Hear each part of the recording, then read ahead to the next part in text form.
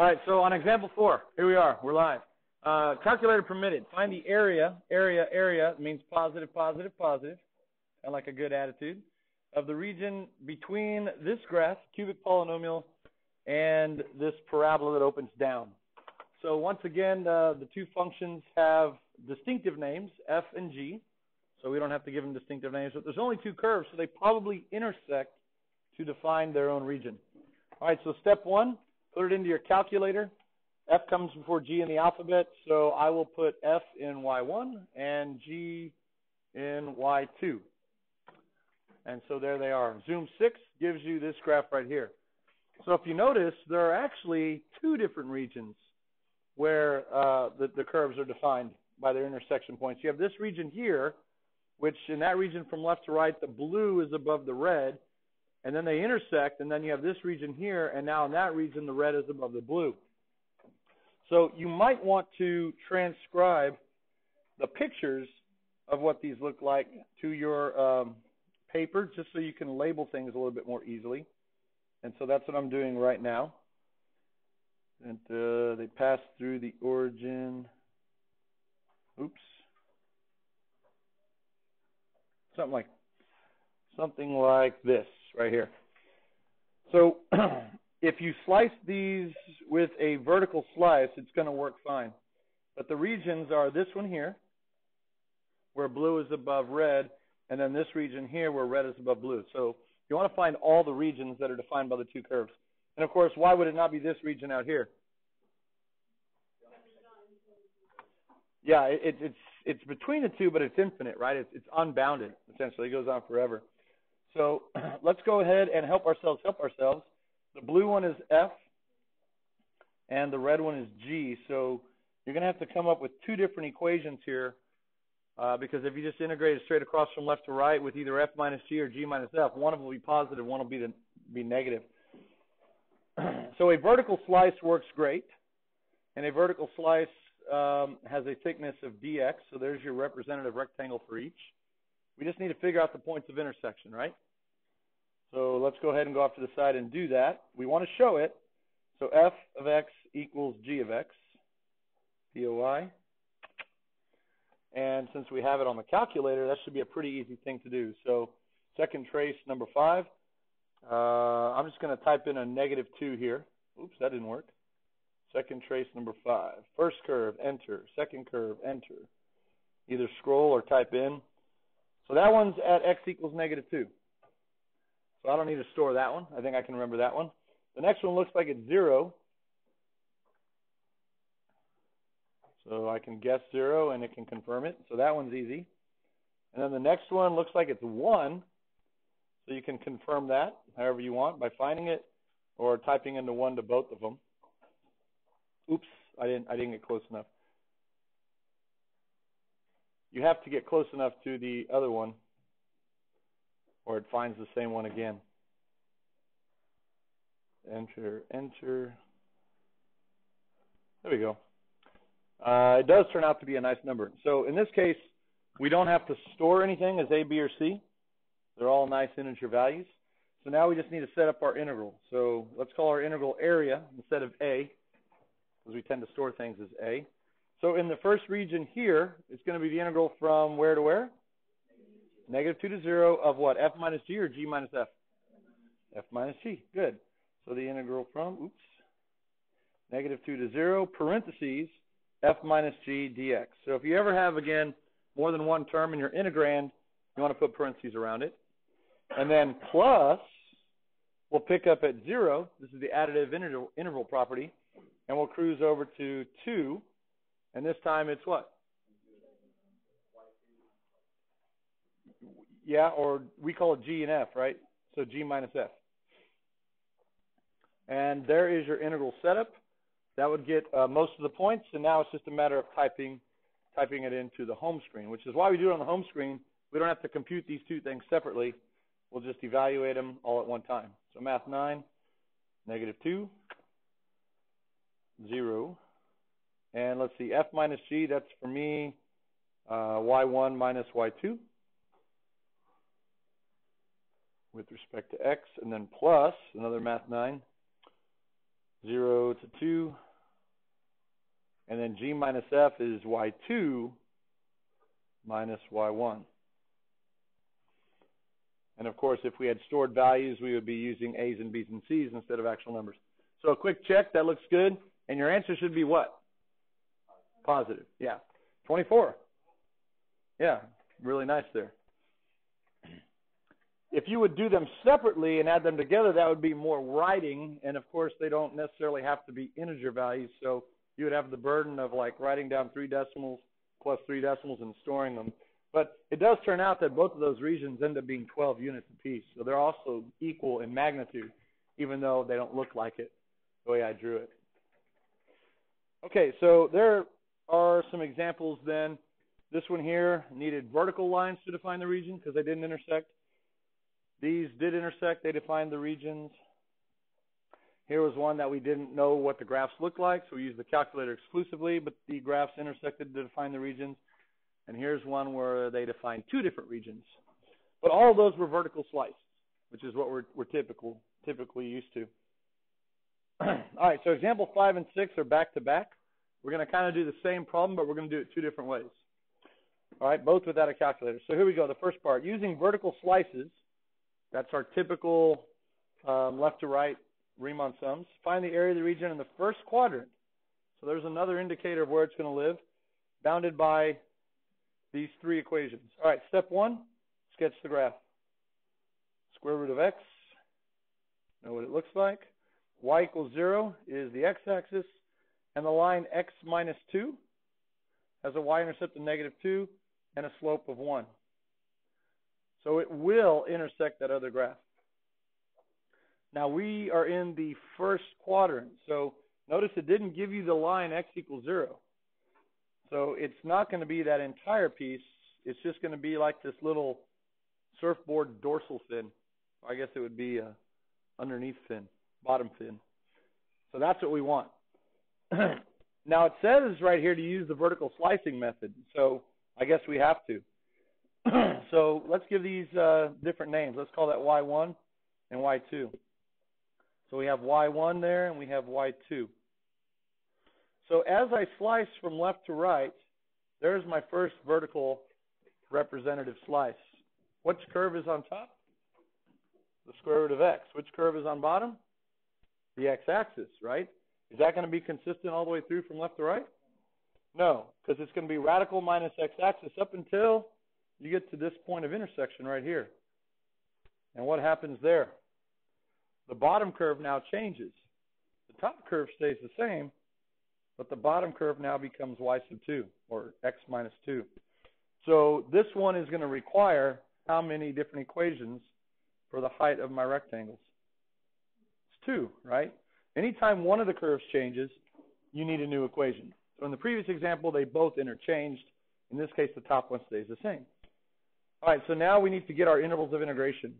I'm going to start integrating at 0, and then I'm going to integrate from 0 to the x-intercept of that line, which is at what? 2. Yeah, you could set it equal to 0 if you want.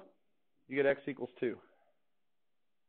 And now I need to integrate from 2 to where the radical and the line x minus 2 intersect, which for problems like this, you could do it by guess and check. You can eyeball it. It's probably going to be a relatively nice number if it's not a calculator. Anyone know what it is by looking?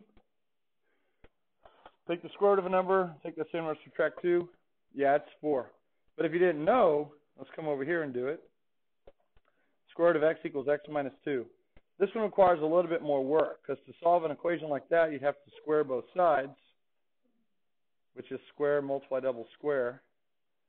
But when you square both sides, you have to check for extraneous solutions. So now if you bring everything across, you get x squared minus 5x plus 4. And that should factor into x minus 4, x minus 1. And you get solutions of 4 and 1. But 1 ends up being extraneous. So there is a way to algebraically find it. But for a non-calculator question, it should be relatively easy, a nice integer. All right, so do we have everything we need then to set it up? I think so. Let's try it. What are we going to call our integral? Fred? Aaron? Area. That's better. So area equals. All right, from left to right, we're going to take the sum of the infinitely thin vertical slices from 0 to 2 of parentheses top minus bottom. Anytime you square both sides of an equation, you introduce the possibility of extraneous solutions because you're turning in a linear solution to a quadratic. And linears can have at most one solution, whereas quadratics can have two. And why was it extraneous? One doesn't really make sense in this context. One would be right around here, which is not where this line intersects the radical. Yeah. Okay, so top minus bottom. I'm not going to put y1 minus 0 because I have to do it by hand. So I'm just going to put square root of x minus 0. Now, I know that the square root of x minus 0 is the square root of x, right? But do you think we want to show square root of x or square root of x minus 0? Yeah, square root of x minus 0. Again, you're communicating your method by doing that. And then plus, we'll pick up at 2 and cruise all the way to 4 of now parentheses top minus bottom is the square root of x minus what? Minus. Very good. Here's where you, for the first time now, you have to be careful. You don't just put x minus 2 like that, because now it's going to be RONG, wrong. You either put parentheses around your x minus 2, or you distribute as you write it down, which saves a whole line of writing. But somehow you contend with that, subtracting multiple terms. dx. What if you left the last dx off? Would you lose points for your setup? No, because there's nothing after there that could be misleading. What if you left off the first dx? Would you lose points now? Now you would, because now that other integral seems like it's part of the original integral's integrand. So you have to be careful. So as a general habit, try to put it each time. You have shelves, and you have books on the shelves. You need a left bookend, which is the integral, and a right bookend, which is the dx. Otherwise, they fall off the shelf. That's just a mess. Okay, so that would receive most of the points. Let's go ahead and evaluate it. The antiderivative of the square root of x is same as x to the 1/2, so it becomes x to the 3/2 with the 2/3 from 0 to 2, plus the same thing here, 2/3 x to the 3/2, but this time minus 1/2 x squared plus 2x from 2 to 4. Gross. So 2/3, I like to keep all my coefficients out, so I get 2 to the 3/2 minus 0 to the 3/2. And over here, you can't leave the 2/3 out, so it becomes times 4 to the 3/2 minus 16/2 is 8 plus 8. That's plugging in the top. Oops. A lot of places this can go wrong still here at the end. Plugging in the top minus plugging in the bottom,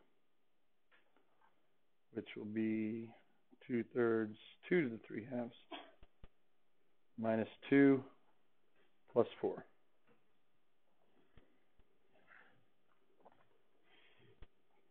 Gosh, does that even come out to be anything nice? Let's see. 2/3, 2 to the 3/2, is that anything special? That's the square root of 8. So you could call it 2 square root of 2. And then over here, 4 to the 3/2, that's a little nicer because the square root of 4 is 2. 2 cubed is 8. So it becomes 16/3. And then these 8s cancel, gives you 0. And so now you have minus 2/3. That's 2 to the 3/2. So again, that's the square root of 8 or 2 square root of 2. And here's where you have to be careful when you're subtracting, because now you got to subtract those. 4 minus 2 is positive 2. When you distribute the negative, it becomes minus 2. So even though it looked like it was ugly, what happens to these two gross terms? They cancel, and we're left with 16/3 minus 2, which is the same as 10/3, which is a positive number. Sweet. So that's one way to do the problem. It works. But we had to split it up into two separate integrals, even though it was one region, simply because the bottom curve changed from one to the next. All right, so let's do this now. Copy this picture. Copy it. And paste it down here on example 6. Because we're going to do the exact same problem now, but now for the first time, maybe in your life, we're going to slice that puppy Not puppy, that's gross. Slice that region horizontally. No animals are going to be harmed. And we're going to see if it's easier. We should get the same answer, right?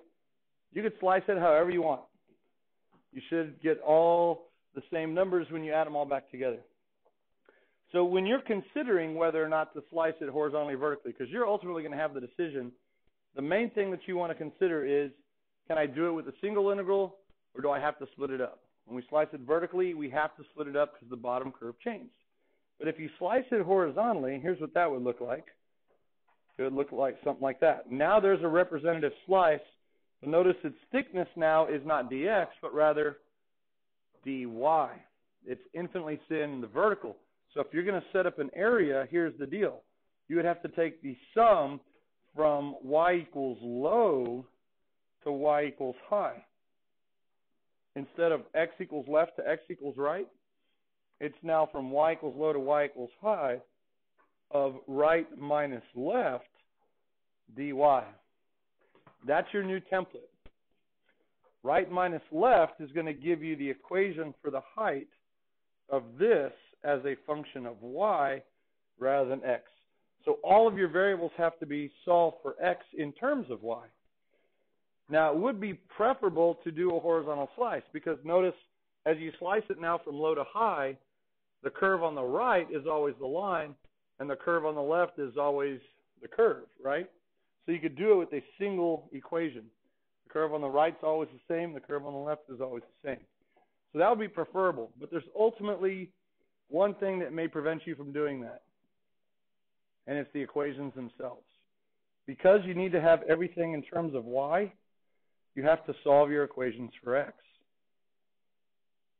Can you solve your equations for x? Sometimes it's not easy to do. If y is equal to the square root of x, is that one easy to solve for x? Hang in there. Has that been there the whole time? Just since lunch. I broke it at lunch. Yeah, that'd be easy to solve for x. Square both sides, you get x equals y squared. So that's the new name of the curve. It's now x equals y squared. And y equals x minus 2. Is that one easy to solve for x? Yeah, x equals y plus 2. So that's the new curve on the right. Yay. If the equations did not allow you to solve for x, then you'd have to slice it vertically. And you would have to do it the way we did on example 5. Okay, so now we need to get our intervals of integration. We're slicing from low to high now. So the bottom y value is what? Y equals 0. And the top value is y equals that. Gosh, how can we find that? Yeah, you could set y plus 2 equal to y squared and solve for y. Or since we've already done the problem and we knew they intersected when x was 4, we could plug a 4 into either one of these for x and solve for y. 4 minus 2 is 2. The square root of 4 is 2. So it's at y equals 2. All right? So now everything is in terms of y. And the area is now going to be the sum of the infinitely thin horizontal slices from y equals 0 to y equals 2 of the curve on the right, which is what? Y plus 2 minus the curve on the left, which is what? Y squared dy. Everything has to be in terms of y. So this looks like it's going to be a little bit easier to evaluate for a couple of reasons, right? First things first, it's just one integral instead of 2. The next thing that makes it easier is there's no fractional exponents. This is Corpy. I certainly will. KT, they want you to check out. All right, let's see. If it works out, we should get what as an answer? 10/3. Okay, fingers crossed. The antiderivative of y with respect to y is 1/2 y squared plus 2y minus 1/3 y cubed. Evaluate it from 0 to 2. All right, so here we go. We plug in the top. We get 2 squared is 4 times 1/2 is 2. Plus 2 times 2 is 4. minus plug in a 2, and you get 8/3. So there's plugging in the top minus, what do we get when we plug in the bottom? 0 plus 0 minus 0 is 0. Oh my gosh, this is like so easy, it's almost not even fun. So 6 minus 8/3 is the same as 18/3 minus 8/3, which comes out to be, not surprisingly, 10/3. All right, there you go. Example 5, vertical slice. Example 6, horizontal slice. We get the same answer. Which one was correct? Yes, both. Which one do you prefer? The correct answer to that opinion is example 6, horizontal slice. That is the correct answer to that opinionated question. Oh, they sent this for her and I didn't give it to her. Make them work harder to get them out of here. I remember I was in another problem. The guy handed me this. Yeah. Okay. Obviously, Kayla didn't want to leave, right? So, anyway. You remember the guy handed me that? Yeah. After I didn't send him down, Rodney came in and handed me that, and I even said thank you, but I was in the zone and not the auto zone. I was in the calculus zone. Okay. So, horizontal slicing is now permitted. What is the ultimate criteria that helps you decide which one you want to use? Yeah, if there's multiple integrals or multiple setups that are required, you want to try and have fewer of those because there's just more to keep track of. But ultimately, you have to be able to solve your equations for y in terms of x to slice vertically, which is typically how they're given, but you have to be able to solve them for x in terms of y to slice it horizontally. And sometimes that's not possible. All right, example 7. Find the area of the region enclosed by the graphs of y equals x cubed and x equals y squared minus 2. What the? One solved for y and one solved for x. How am I supposed to identify the region? Carefully is the right answer. All right. So y equals x cubed. I think we all know what that guy looks like. He's the disco graph, right? All right, let's call that y sub 1. Now, x equals, bless you, y squared minus 2. I think we have to solve that for y in order to see what the graph looks like compared to the other one. So y squared would equal x plus 2. And when you take the square root, you need to consider what? Both plus and minus. And now we've got it. It's a transformation of our radical dude function. What is adding 2 under the radical do? Move it 2 units to the left. Okay. So I'm just going to call this over here negative 2. The positive version is going to look like this. And the negative version is going to be a reflection across the x-axis, which looks like that. That wasn't so bad. So now the region that's defined by the intersection is this little partridge in a pear tree looking thing, or some kind of cool shape. All right, so now that we have the region identified, we have to decide how we want to slice it. If we slice it vertically from left to right, it's going to be purple minus purple up to this point of intersection, and then it'll be purple minus blue. So it would require 2 setups, right? And the purple minus purple would be the positive radical minus the negative radical, or twice the positive radical. So it could be done. But a horizontal slice, let's see if that's going to be any better. A horizontal slice would be something like that, from low to high. The curve on the right will be the blue, and the curve on the left is going to be the purple. So that would require only 1 setup. So you want to go for it with horizontal? That's what I'm going to do. If you'd rather do 2 setups with the vertical, give it a shot. Yeah. Where do we choose to draw the horizontal line? Anywhere. I drew it down there. You could draw it right here. That's why we call it a representative slice. You could draw it up there. You could draw it here. Anywhere. It's kind of nice if you have like a rubber band and really wide fingers. I can't really do that here, but if you hold the rubber band, you can kind of trace it from low to high, and the rubber band will be the rectangle at that point. My finger's kind of overly stretched here. Ah!